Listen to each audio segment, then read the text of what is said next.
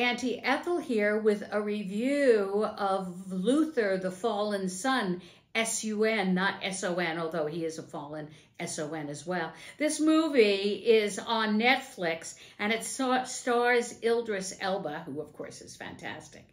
And he's in jail, he's in prison, and there's this psychopathic killer who wants to engage with him. And that guy's played by Andy Serkis. Now, you probably don't recognize his name. You probably wouldn't even recognize his face.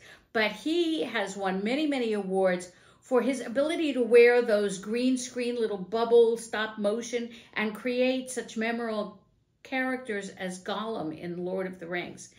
And he's wonderful as a baddie. And boy, he really is bad. I mean, the crimes and murders he commits are disgusting. That said, this is a pretty good film. I recommend it. I enjoyed it.